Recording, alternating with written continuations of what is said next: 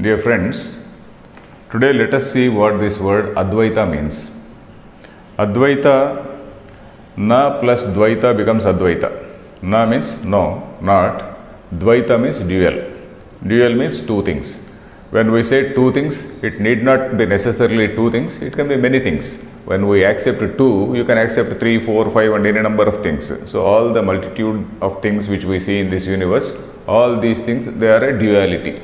So na plus Dvaita, Advaita means there is only one principle in the whole universe. So that is the doctrine, or that is the ultimate conclusion of this philosophy which we see in the Upanishads. Upanishads, we know, Upanishad is part of the Veda, and the philosophy which is there in that Upanishad is that there is only one principle in the whole universe, there is nothing more than that. So when we say there is only one principle, we should not mistake it or we should not equate it with the statement that there is only one God. When I say there is only one God, I mean that there is a God and I am the worshipper. I am separate from God, I am the worshipper and God is the worshipped. So there is again a duality here. So we should not mistake it for monism. That is, that when I say there is only one God, it means monism. Advaita is not monism. Advaita is slightly different from that, which we will see. Then it is not even pantheism. There is what is called pantheism. That is, God is present everywhere, God is present in everything. That is a very, very simplistic way of saying that God is some divine force is there in everything. That is not Advaita. Then it is slightly different from that. Let us see what it is.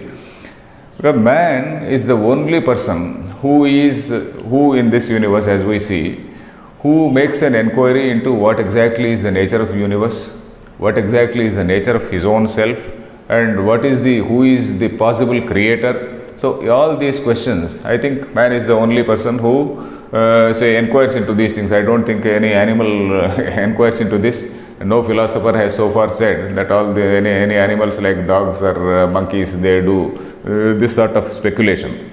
It is accepted by all that man is the only person who does this inquiry. Then what are the tools, or what is the laboratory which a man has? The only laboratory which a man has is his own human body and the outside universe. His own body means he is having the five senses. The sense of smell, the sense of taste, the sense of seeing and things like that. And then the mind which is there to coordinate all these sensory impressions. So this mind is there and senses are there.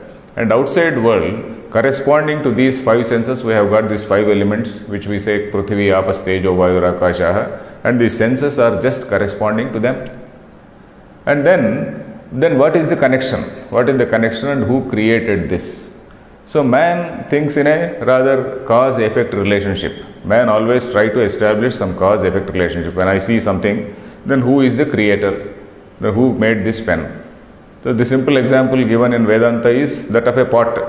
So for making a pot, what is the material that is required? Some clay is required. So clay is the material and there is a person who makes the pot, who is the potter. Then the clay is called the material cause. Then the potter is called the instrumental cause, or he is the efficient cause for that. These two cause-effect relationship we try to establish in everything. So in the case of a universe, let us say, in the case of the universe, if we accept a creator, that there is somebody who is there sitting high above the skies, and then that person, so he suddenly he took out some material and he created this universe, or took out some clod of earth and then he breathed air and then he created a man. So if you say like that, then it means that there is some universe outside, there is a God existing separate from that. God may be a very, very highly powerful man, but then God is something which is existing outside, and then there is some material which is outside the God, which again means that both of these people are living in a much larger space. Both of these people are limited entities. Both these things are limited entities. That there is one thing called God, there is something called universe. These two things are totally different things. So which means these two are limited entities. And we cannot accept that God is something which is a limited entity. However powerful he may be, he will be a limited entity. So which means we have to conclude that God is something. The another alternative is God has taken out something from His own self and then created this universe, which means that God is somebody who is having some sort of avayavas or parts like us. We have got some various limbs or avayavas in our body. So like us, He is a body, He is something, some entity which has so many parts, and one part He has taken out and then from out of it He has created this. So God cannot be imagined like that also.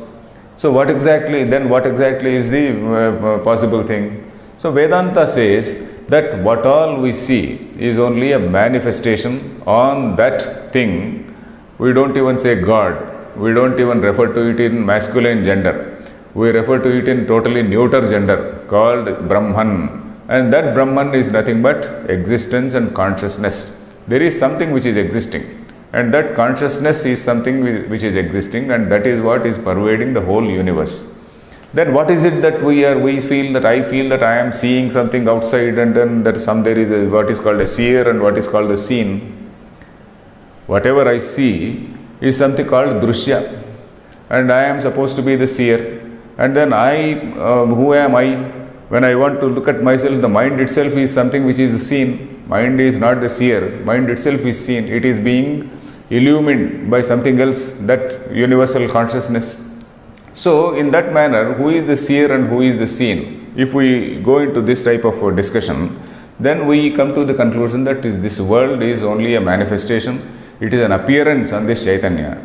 And Advaita says that it is only this Sat and Chit. The Sat and Chit are not two different things. Sat Chit is one only.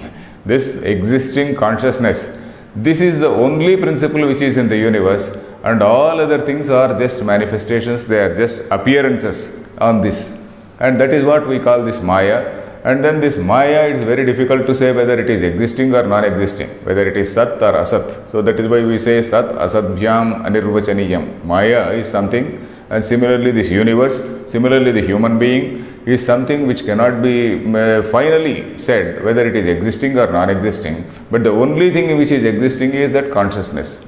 So that is the Advaita principle. So that is what is the brief picture of this Advaita doctrine. Thank you.